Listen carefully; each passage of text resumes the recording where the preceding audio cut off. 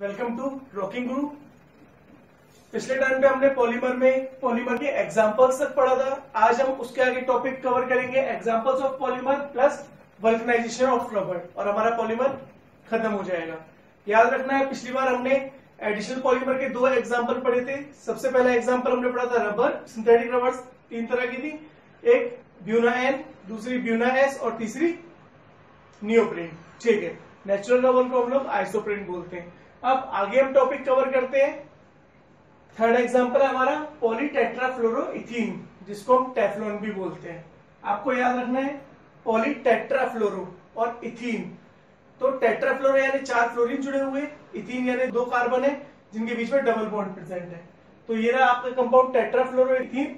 और अगर टेट्राफ्लोरोइथीन को कैटलिस्ट की प्रेजेंस में और हाई प्रेशर की प्रेजेंस में पॉलीमराइज कराएंगे तो उससे हमारा बनेगा टेफ्लॉन यानी CF2 सिंगल बॉन्ड CF2। फिर अब भी कुछ नहीं करना था, सिर्फ जो आपके बॉन्ड है डबल बॉन्ड को आपको सिंगल कर देना है और कुछ नहीं करना है।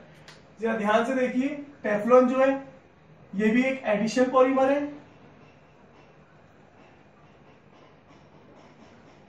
एडिशनल पॉलीमर है और होमोपॉलीमर है। होमोपॉलीमर भी है हमारा। टेफ्लॉन के अगर हम यूज की बात करें तो टेफ्लॉन के क्या क्या यूज है। सबसे पहला यूज रेजिस्ट करता है करोसिव एजेंट्स के अटैक्स को। दूसरा यूज है making oil seals and gaskets, इनमें यूज होता है। और थर्ड लास्ट यूज है इसका नॉन स्टिक जो आपके यूटेंसिल्स होते हैं उनकी कोटिंग में हेल्प करता है। अगला है हमारा पॉलीएक्राइलोनाइट्राइल। पहले ही बता चुका था, एक्राइलो मींस 2 कार्बन कंपाउंड जिनके बीच में डबल बॉन्ड है, और नाइट्राइल यानी CN ग्रुप। आगे बढ़ते हैं, acrylonitrile CH2 double bond CH2 CN, peroxide और कैटलिस्ट की प्रेजेंस में फिर से सिर्फ डबल बॉन्ड चेंज होगा और सिंगल बॉन्ड बनके पॉलीएक्राइलोनाइट्राइल बनेगा। आपने एक्राइलोनाइट्राइल ब्यूना एन में भी पढ़ा है। ठीक है, यूज की अगर हम बात करते हैं तो use as a substance for wool for making commercial fibres, यानी वूल को जो है ये सब्सटीट्यूट करता है और उसकी जगह कॉमर्शियल फाइबर्स की तरह यूज होता है। अगला है हमारा PVC। बताया था PVC समझाऊंगा, पॉलीविनाइल क्लोराइड। विनाइल यानी CH2 double bond CH2 group, chloride यानी क्लोराइड ग्रुप वहां पे जुड़ा हुआ है तो CH2 double bond CHCl। Peroxide की प्रेजेंस में बनेगा PVC, फिर से डबल बॉन्ड शिफ्ट हो जाएंगे, चेंज हो जाएंगे और CH2 सिंगल बॉन्ड CH और ऊपर Cl लग जाएगा। ये आपका PVC पॉलीविनाइल क्लोराइड। अगर हम यूज की बात करते हैं तो यूज आता है manufacture of raincoat, handbags, water pipes. अगला है हमारा नायलॉन 6। नायलॉन 6 के प्रिपरेशन में हम लोग यूज करते हैं कैप्रोलैक्टम को। इसमें टेम्परेचर यूज होता है 533 से 543 केल्विन। साथ में ही हम लोग यूज करते हैं वाटर के मॉलिक्यूल को।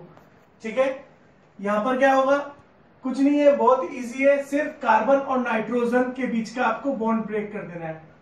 जैसे ही आपने कार्बन और नाइट्रोजन के बीच का बॉन्ड ब्रेक किया तो ये जो एक रिंग है ये एक्सटेंड हो जाएगी और ये चेन की फॉर्म में बन जाएगी और आपका एक नया पॉलीमर बन जाएगा जो कि होगा नायलॉन 6।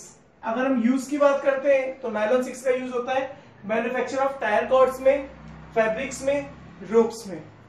अगर हम इसकी बात करते हैं तो जरा ध्यान से देखिए, ये हमारा एक होमोपॉलीमर है,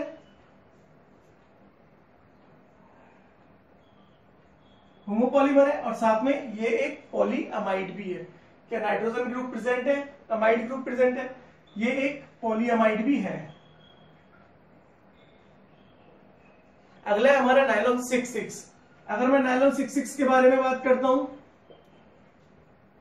नायलॉन 6-6, तो नायलॉन 6-6 के लिए आपको याद रखना है 2 मोनोमर्स होते हैं।